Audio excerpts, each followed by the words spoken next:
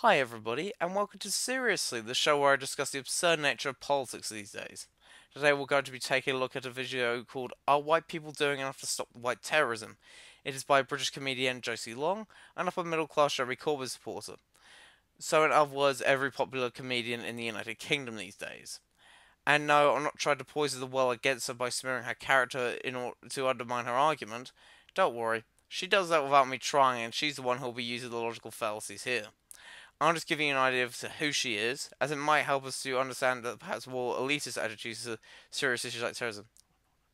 Meanwhile, we have that, let's just say, interesting title.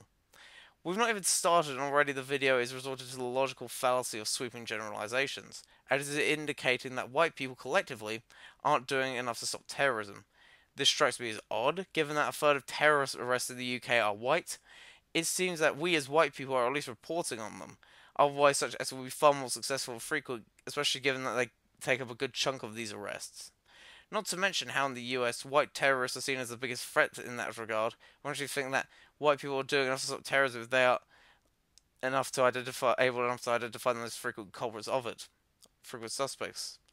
Meanwhile, the likes of Andrews Breverick, Dylan Roof, Thomas Mayer, among others, were strongly condemned and punished by both white people and society at large. So I do think we're doing quite a bit to combat white terrorism, whether that be identifying or arresting them or condemning them at large. But hey, what do I know? Let's see how Miss Long here demonstrates her intellectual superiority over me in this regard. So, what do you have for us, Miss Long? Nobody's talking about essentially the radicalisation of young white men. Maybe that's because it isn't happening. In the statistics I previously mentioned, general white arrests aren't even in the hundreds in the UK, making up 91 of them.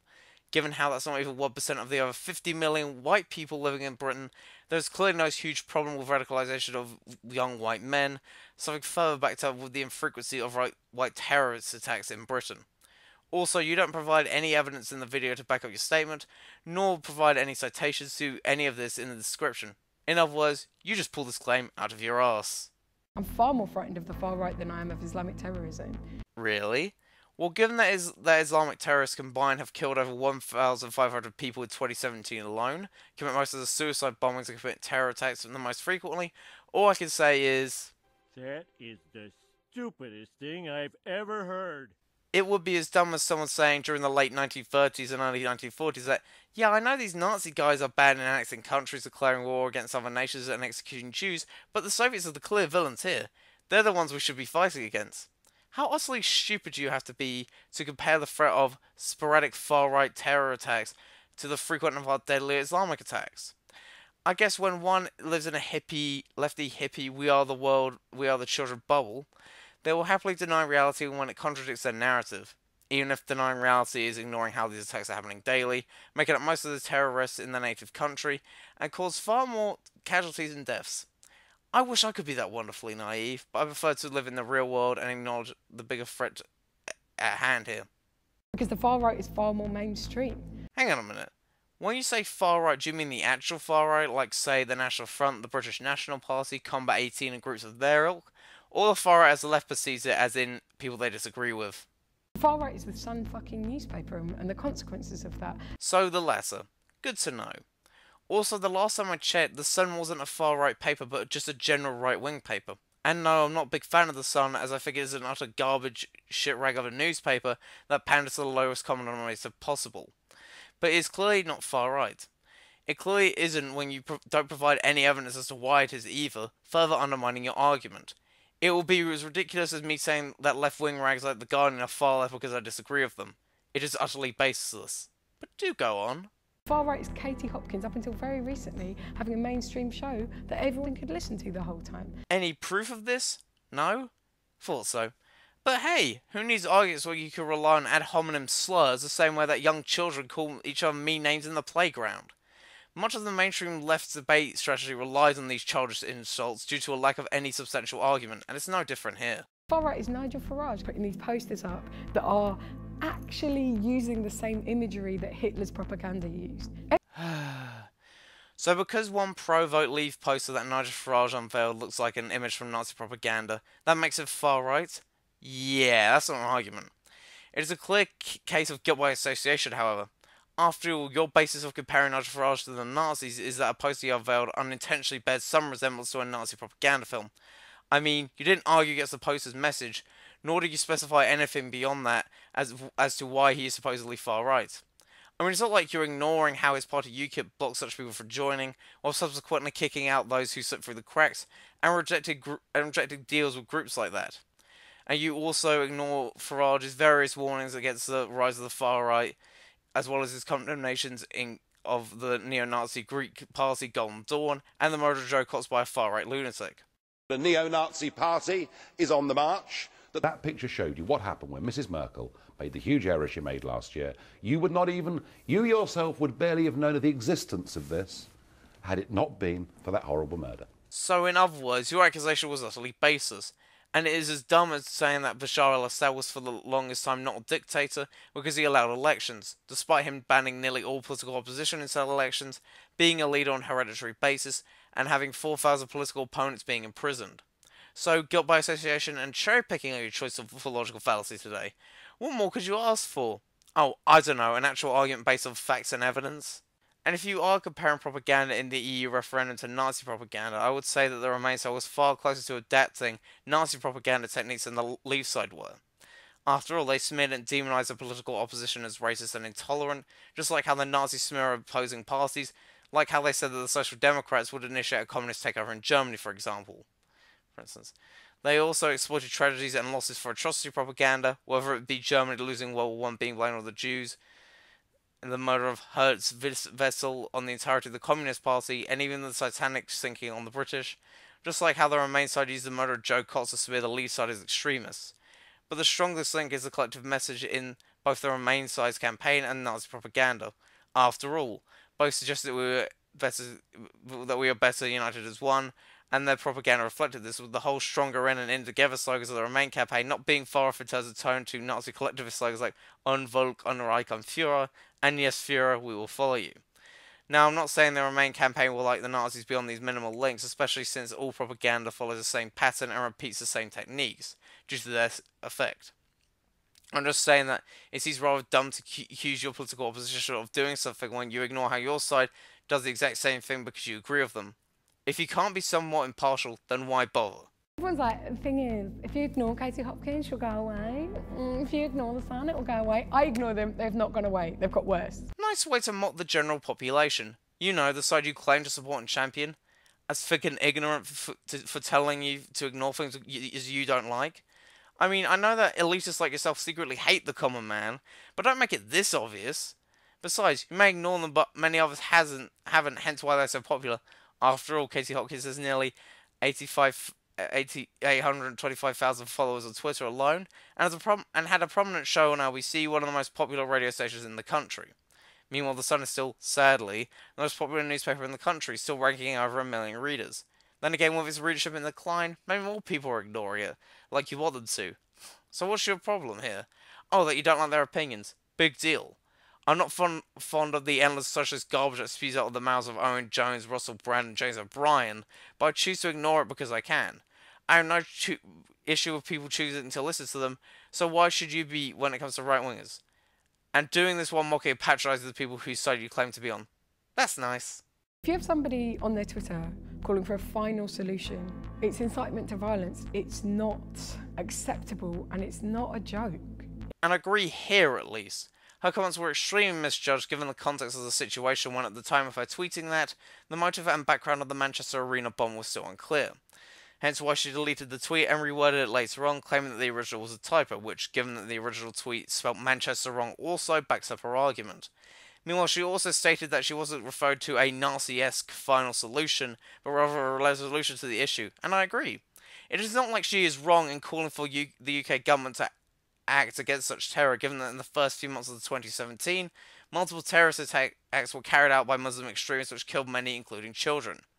However, we have yet to clamp down on such terror in terms of border protection, of which these terrorists abuse to come here, or finding the source of Islamic extremism, or which can consist of radicalisation in prison and mosque, for example, instance. This seems rather strange, given both the immediate change in laws concerning other attacks, like say gun ownership after the Dunblane and Hungerford massacres, as well as how one of the main points of government is to protect its citizens from such attacks. From here, I can't really fault the rationale of Hopkins' tweet, even if the way she conveyed it was in extremely poor taste. And also, I'm not sure how one misjudged tweet is compared to Jews in Nazi concentration camps. Way to undermine the actual horrors of the Holocaust, you jackass.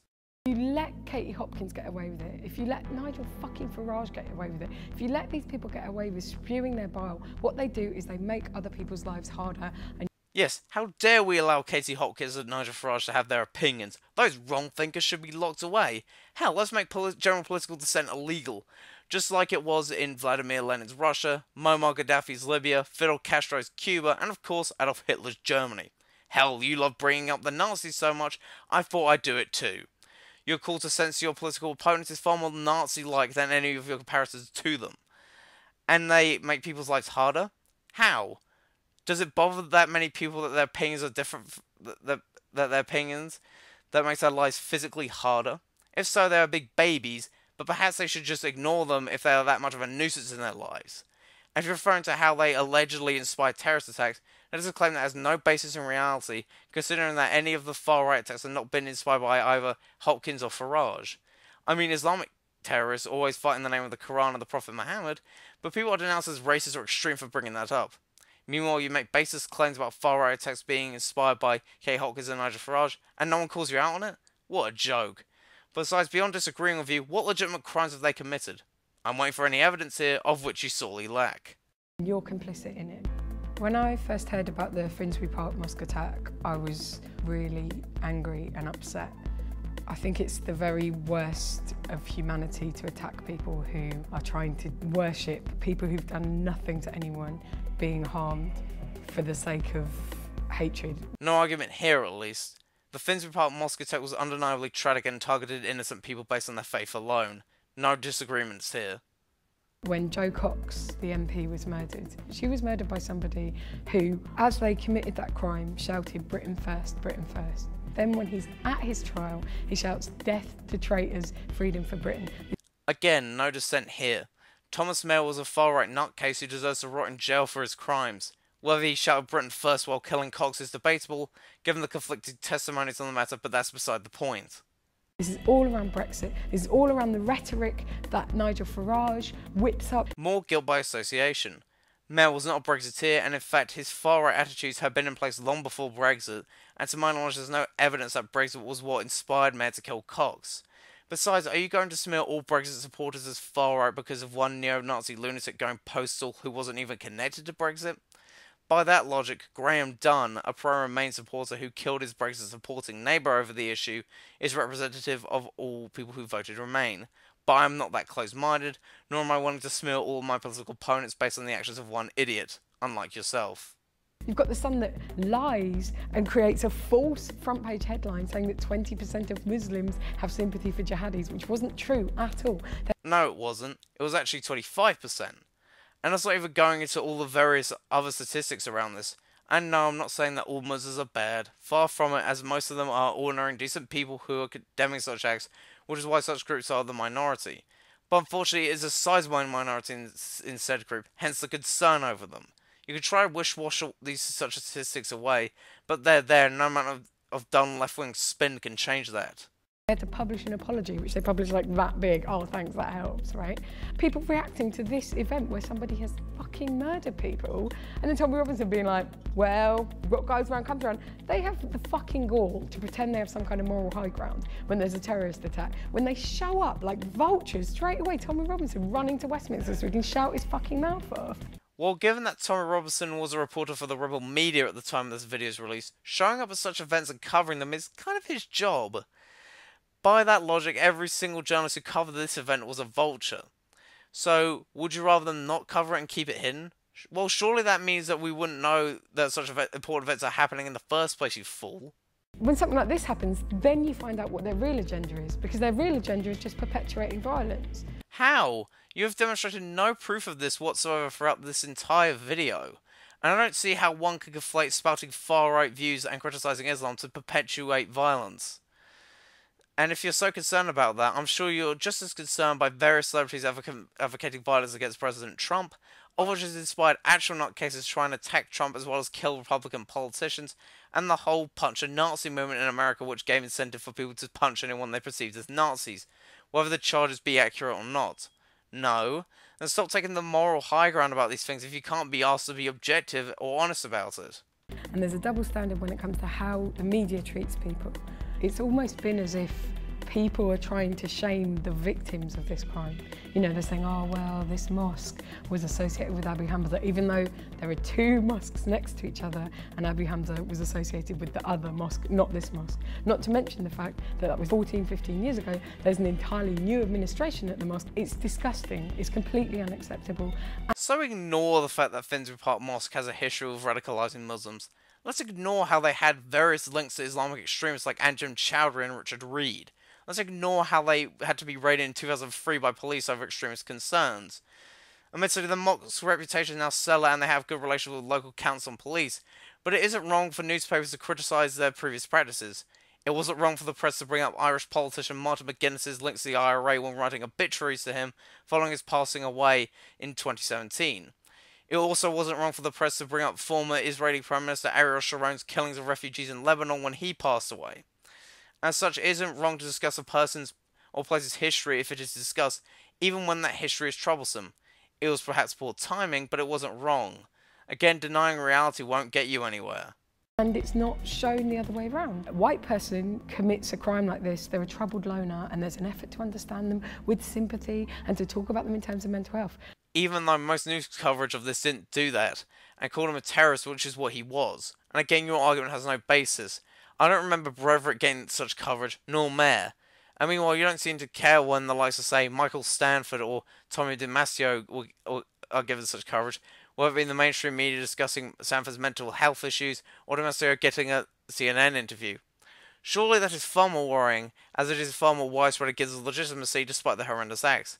Also, you're conveniently forgetting that the Russell Square attacker, who was Islamic, also claimed to have mental health issues by the mainstream media. I love your good old-fashioned cherry picking. Now, that's not me saying that that isn't a good idea. Whenever anyone commits a crime, we've got to try and be as humane as possible in response to it. So what exactly is your argument here? On the one hand, you were complaining about how people are humanised by the media despite the behaviour, but then saying it is a good thing? What are you talking about? It's just ironic that they demonise the people at this mosque. No they weren't. Rather, they were demonising former terrorists who have been to that mosque and preached there, but close enough, I guess. They weren't criticising the actual victims, you utter moron. And what happened was this man screamed that he wanted to kill all of them, committed acts of violence, horrific fucking acts of violence to people. And what the imam managed to do was keep people calm, restrain him, make sure that no harm came to that person.